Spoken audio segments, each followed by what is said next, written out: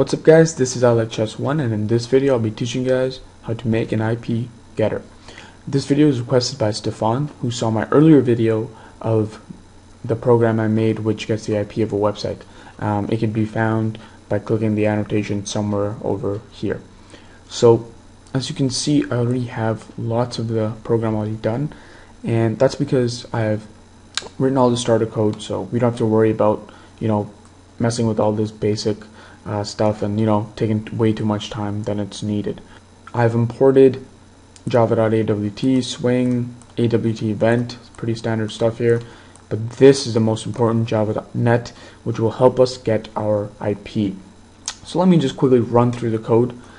Extends JFrame, simple.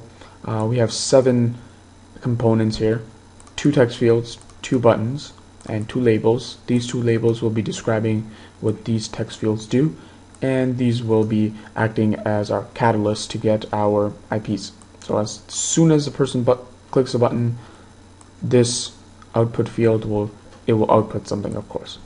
So here, as you can see, for super, it's the title, the size, resizable, set default close operation, and I've decided to keep main panel.set layout to grid layout to just keep it fairly simple. If you haven't seen my previous video, I'm just going to click run here, and this is what it will look like in the end, but it'll function. Alright, so let's just get down to coding it. Let's go ahead and create an anonymous inner class for our getIP button. So getIP.add action listener, new action listener, and whoops. Alright, and we gotta do public void action perform action event E.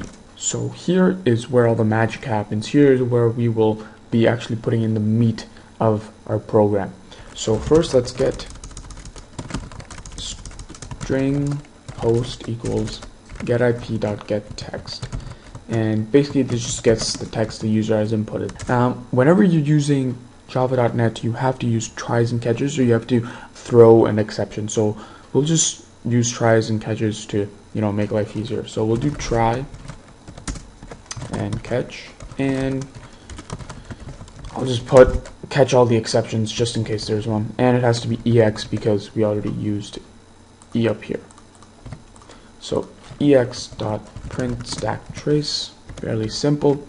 And here what we want to do is do inet address, and this is an array by default, and we'll call this address equals inet address dot get all by name string host.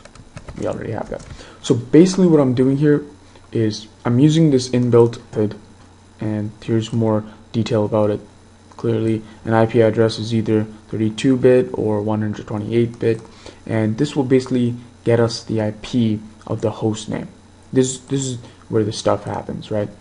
And that's all it is. And our next steps will be to make a for loop that iterates over this array and gets our IP. Now, since our host isn't an array, there will only be, of course, one item in this array. But if you had numerous items, then this array will be populated with a bunch of other, all the other host names. So if you're planning to make a program which takes in a list of names, then you could put this as an array. All right. So let's go ahead and make an enhanced for loop. So for inet address IP to address. Alright, fairly simple. If you're not aware of what I'm doing here for the action listener or this enhanced for loop, I'll leave a quick link in the description so you can just pause the video and go to it. So check the description out right now if you don't understand action listener or what an enhanced for loop is. So now that we've made our for loop, we can just extract the data. So we'll just do output.setText IP.toString, and if we do this, here's the main problem. If we just do IP.toString, this is what we get: www.google.com get IP. Oh, we already have an error. What could be wrong? Oh, wait, I know. Alright, I found the mistake. It was slightly stupid on my part. I'm sorry. What we've said here is string host equals getIP.getText, and getIP is our button. So this has to be actually our input text field, and it will make a lot more sense. So let's go ahead and just run this. And again, back to where we were before our little mishap here. This is the problem when you do getIP, and if you just do IP.toString. You see, you get the host name, and then you get the IP, and that's not something that we want. We want just the IP. So this is what we'll do. We'll do IP.toString dot replace, and here we'll put in host plus our escape char, and here in our new char we'll just put an empty string. So what this will do is it will replace the host plus the / that we saw, and it will replace that with emptiness right here. Nothing, no string. So let's go ahead and run this, and there we go. Bam, only the IP, exactly what we want. Now all we have to do is make a clear button and we're done, and that's the easiest. So just like how we made a getIP.addActionListener, we'll do clear.addActionListener. So clear.addActionListener, new action listener, same thing, we're basically copying the same thing. And we'll do public void action performed action event E. Alrighty, and this is the simplest. All we have to do is output.setText empty and input, I can't spell, .setText empty, and there you are. So let's just go ahead and run this. www.google.com, get IP, that's our IP, press clear, everything's gone. Perfectly working, awesome. So I'm just gonna go over this one more time, what I've done. So we've made in getIP.addActionListener, we have avoided making a class that's our action listener.